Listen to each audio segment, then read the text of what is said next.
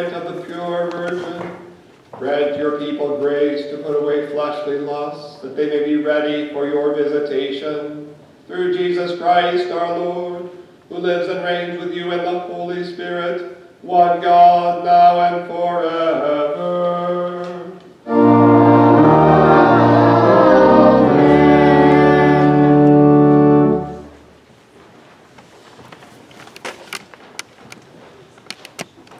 The Old Testament reading for Christmas for the Nativity of our Lord is from Micah chapter 5. But you, O Bethlehem, Ephrathah, who are too little to be among the clans of Judah, from you shall come forth for me one who is to be ruler in Israel, whose origin is from of old, from ancient days. Therefore he shall give them up until the time when she who is in labor has given birth. Then the rest of his brothers shall return to the people of Israel, and he shall stand and shepherd his flock in the strength of the Lord, in the majesty of the name of the Lord his God, and they shall dwell secure, for now he shall be great to the ends of the earth, and he shall be their peace. This is the word of the Lord. Thanks be to God. The psalm today is Psalm 80, verses 1 through 7.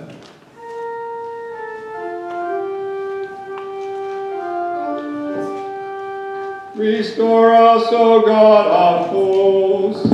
Let your face shine that we may be saved. Give ear, O shepherd of Israel, you who lead Joseph like a flock. You who are enthroned upon the cherubim, shine forth.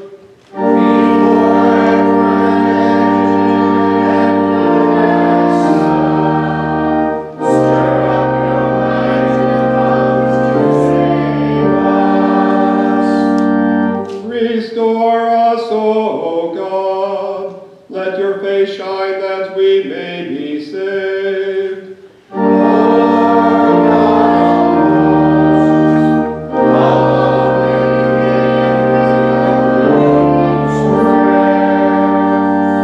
You have fed them with the bread of tears, and given them tears to drink in full measure.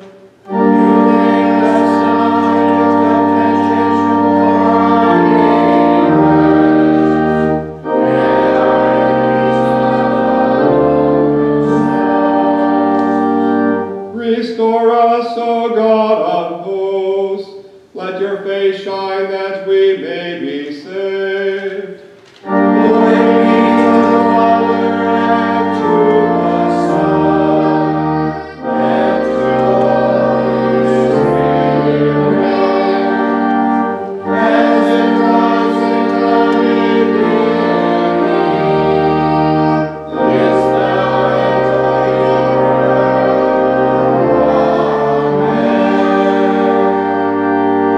and restore us, O God of hosts.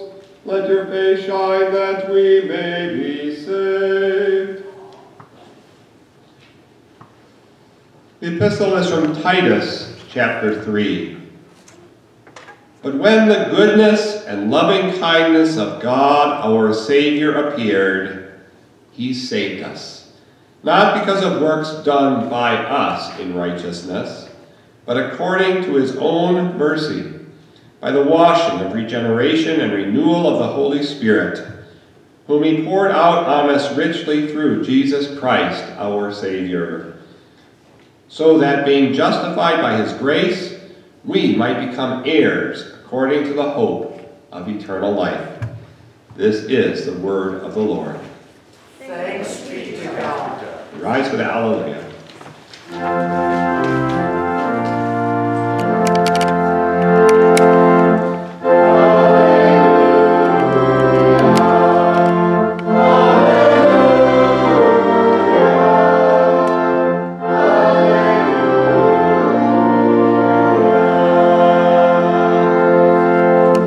Gospel according to St. Luke, the 2nd chapter.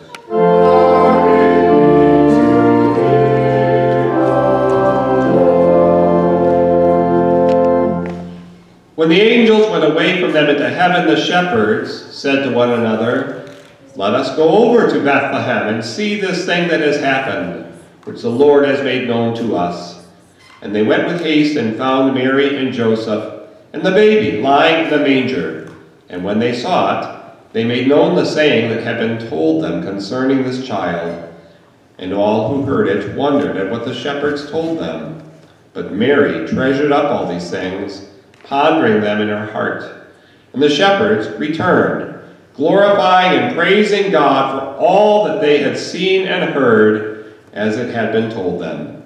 This is the gospel of the Lord.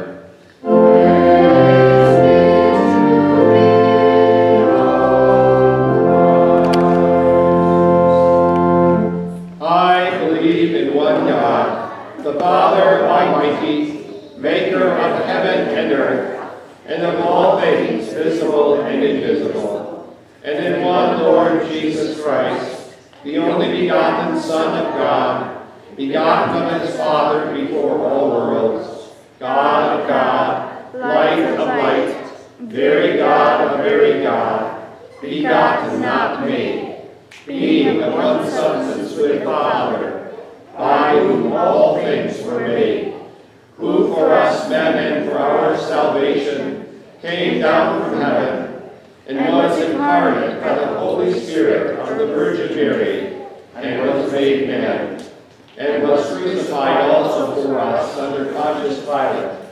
He suffered and was buried, and the third day he rose again, according to the Scriptures, and ascended into heaven. He sits at the right hand of the Father, and he will come again in glory to judge both the living and the dead, whose kingdom will have no end. And I believe in the Holy Spirit, the Lord and giver of life, who proceeds from the Father and the Son, who with the Father and the Son together is worshipped and glorified, who spoke by the prophets. And I believe in one holy Christian and apostolic church. I acknowledge one baptism for the remission of sins, and I look for the resurrection of the dead and the life of the world to come. Amen. Be seated for the hymn of the day, 387.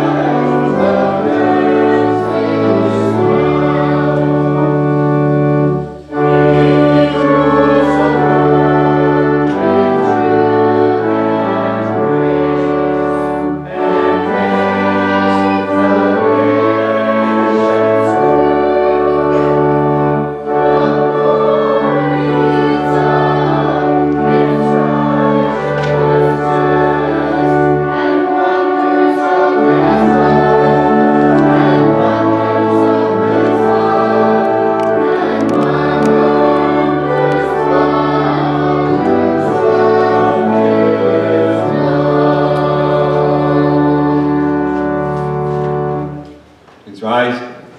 Grace, mercy, and peace to you from God our Father and from our Lord and Savior, Jesus Christ. The text for our meditation today, this Christmas day, is our gospel reading from Luke 2. When the angels went away from them into heaven, the shepherds said to one another, "Let us go over to Bethlehem and see this thing that has happened, which the Lord has made known to us." And they went with haste and found Mary and Joseph and the baby lying in a manger. And when they saw it, they made known the saying that had been told them concerning this child. And all who heard it wondered at what the shepherds told them. But Mary treasured up all these things, pondering them in her heart. And the shepherds returned, glorifying and praising God for all that they had heard and seen, as it had been told them. That's our text. You may be seated. Dear Christian friends, last night on Christmas Eve, I preached about how the baby in the manger is God's gift to us, indeed the best gift ever. Who is this? The one born and laid in a manger. Why was he sent? There is a clue given to us in the people who were first called to go and see him, and those were the shepherds. The angels went first to shepherds. You might ask, why is that? Why were the shepherds the first to hear? I've heard several different answers given to that question. And it's not that they contradict each other. In fact, they may all be true in their own way. One answer I've heard that the angels simply had to tell someone, and at that hour of night, the shepherds were the only ones awake. Okay, well, that might possibly be a reason. Of course, Jesus did tell us to be awake at all times, but he was not talking about that literally. He meant to be ready for his second coming, which, of course, his first coming was meant to prepare us for, as we heard in our collect this morning. Another answer frequently given to that question is that the shepherds were lowly and humble. And that, of course, is also a good answer. The shepherds were lowly folk, and Jesus did come to be humble and to save people who are humble. In fact, of course, it is only after recognizing our sin and need for a Savior that the actual Savior can save us.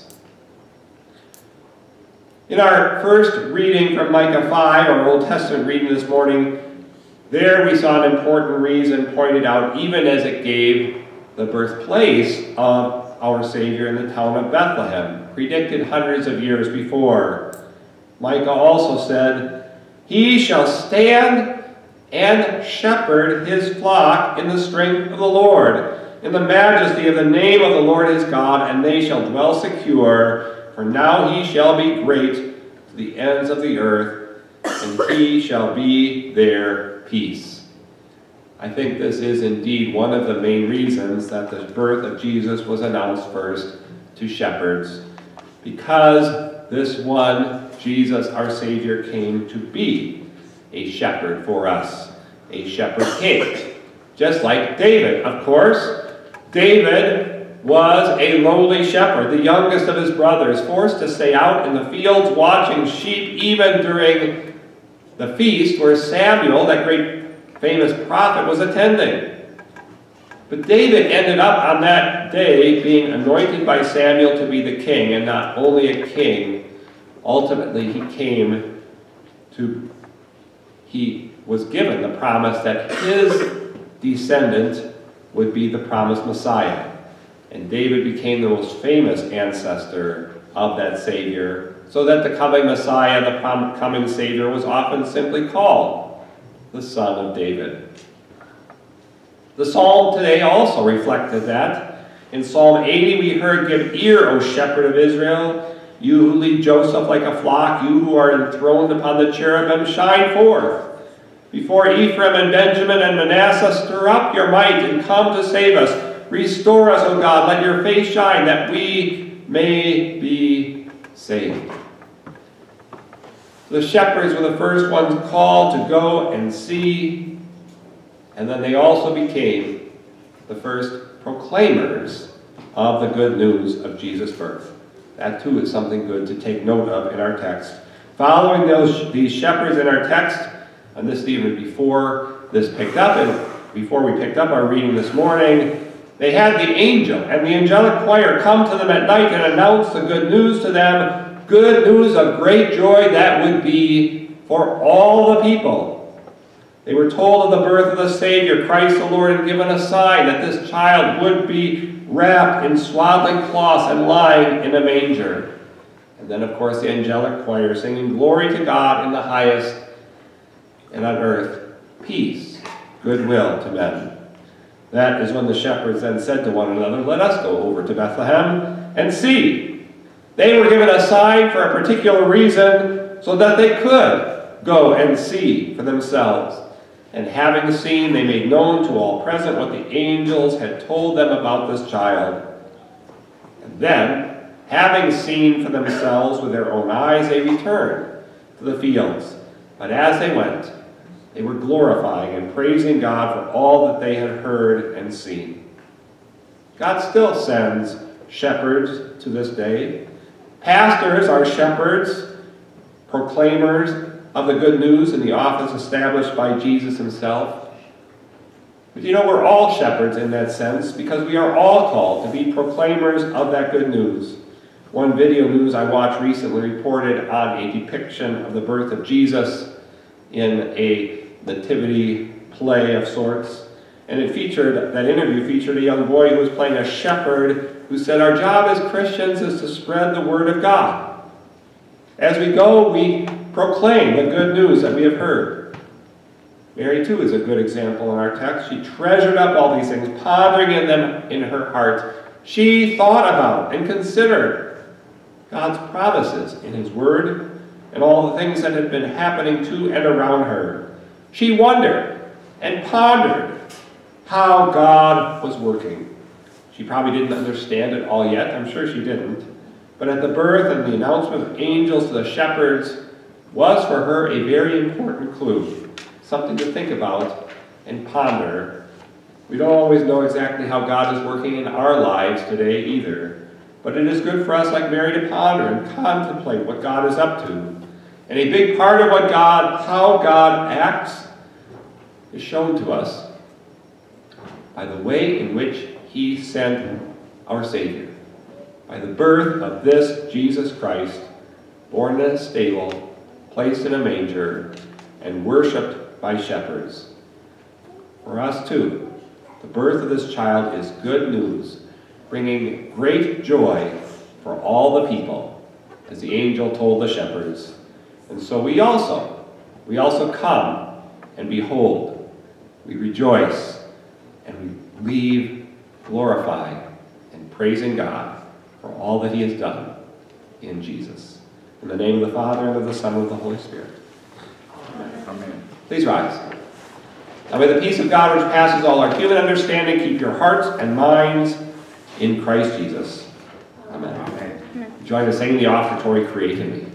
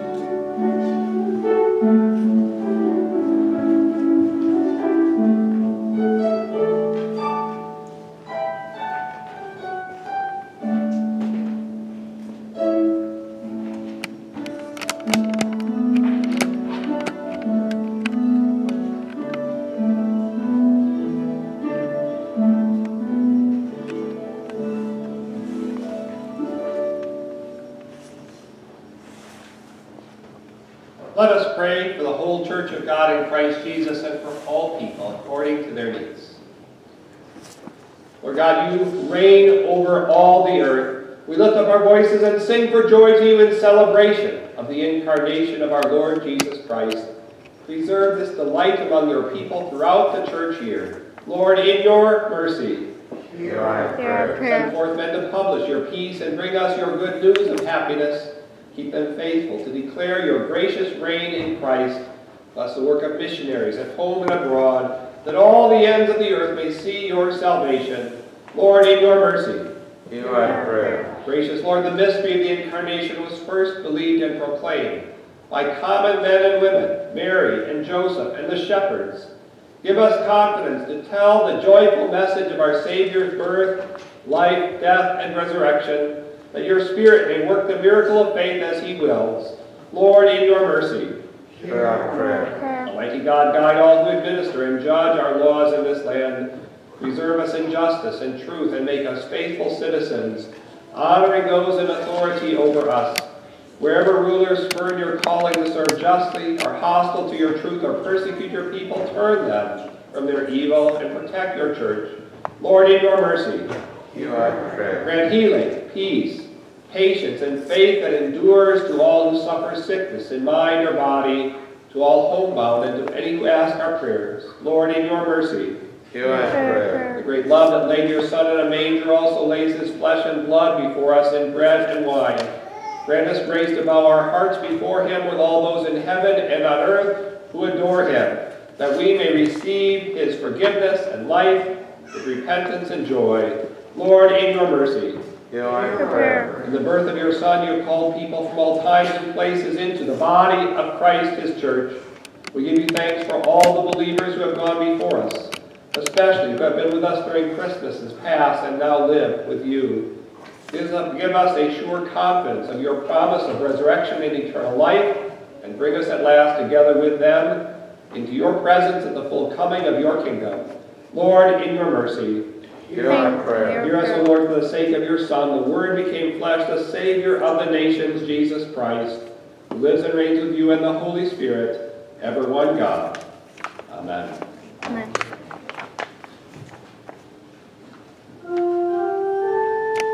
The Lord be with you.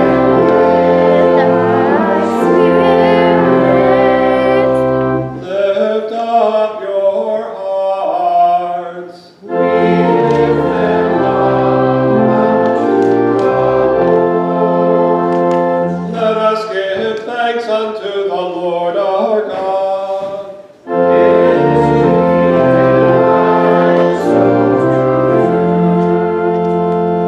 It is truly meet, right, and salutary that we should at all times and in all places give thanks to you, Holy Lord, Almighty Father, everlasting God, through Jesus Christ our Lord.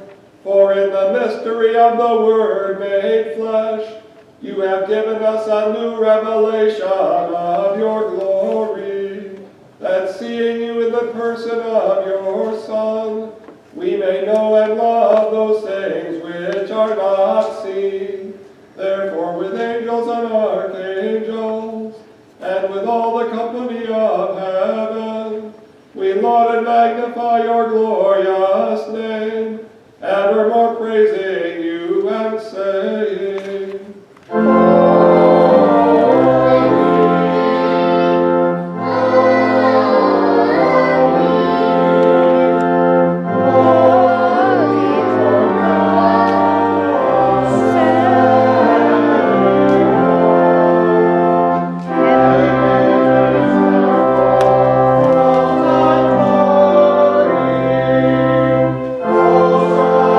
Hosanna, Hosanna.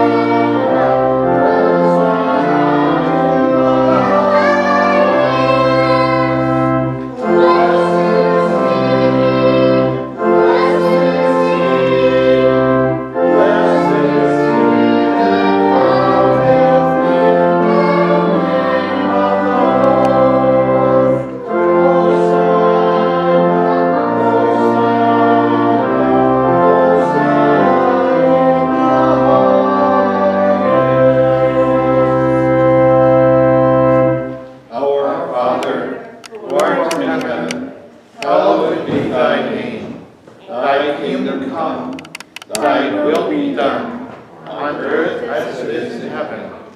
Give us this day our daily bread, and forgive us our trespasses, as we forgive those who trespass against us. And lead us not into temptation, but deliver us from evil.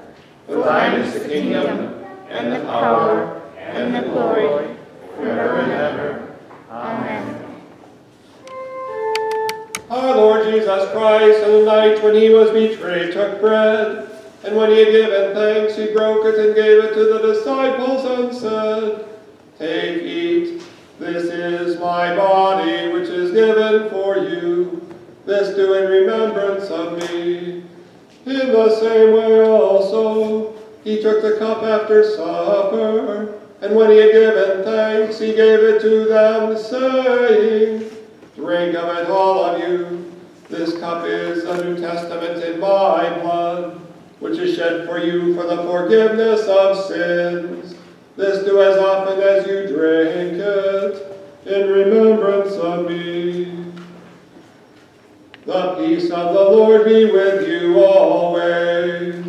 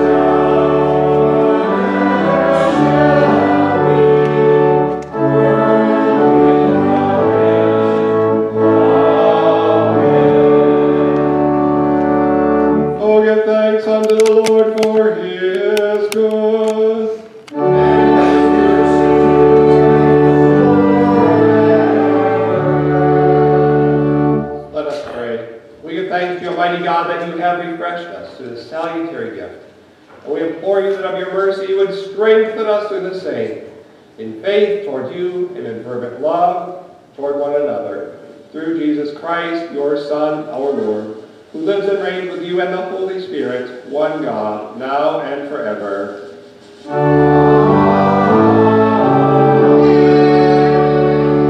The Lord be with you. And with thy spirit.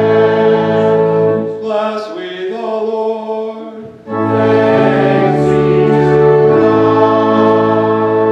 The Lord bless you and keep you. The Lord make his face shine on you and be gracious unto you.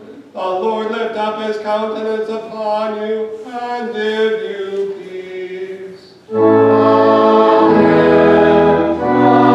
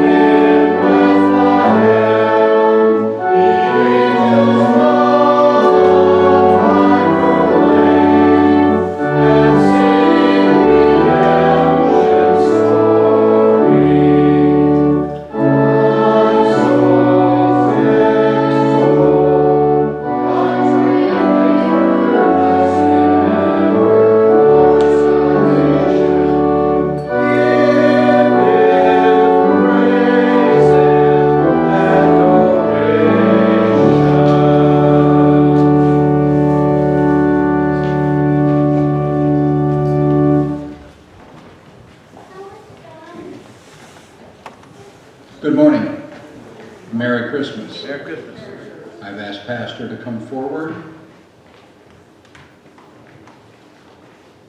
As Chairman of the Board of Elders, I am very pleased to be the one to hand over a Christmas thank you to Pastor. This is from all the individuals in the church. So from your flock, Merry Christmas. It is a blessing to serve God and the people here at Mount Olive, especially this year, this 100th anniversary celebration, as we look forward and anticipate reminding ourselves of God's presence with us in the past and his work with us in the future. We go in the peace of the Lord this day. Merry Christmas.